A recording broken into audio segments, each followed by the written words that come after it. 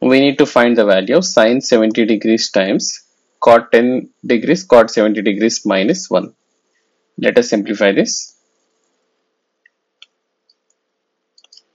Sine 70 degrees into cot 10 degrees into cot 70 degrees minus sine 70 degrees. So we can write sine 70 degrees into cot is nothing but cos by sine. So cos 10 degrees by sine 10 degrees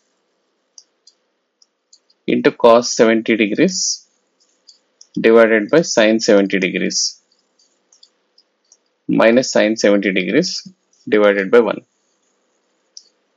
So here we can cancel sine 70 degrees, and by taking LCM, so we can write cos 10 degrees into cos 70 degrees minus sine 70 degrees into sine 10 degrees divided by sine 10 degrees.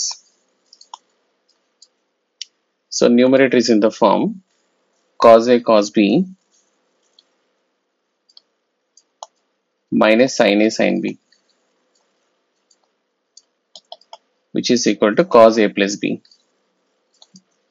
So here we can write cos of 10 degrees plus 70 degrees divided by sin 10 degrees, which is equal to cos 80 degrees divided by sin 10 degrees.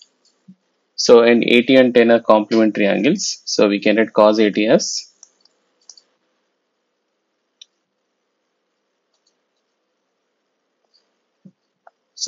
cos 90 minus 10 divided by sin 10 degrees. Cos 90 minus theta is sin theta, that is sin 10 degrees divided by sin 10 degrees. So we get the answer as 1.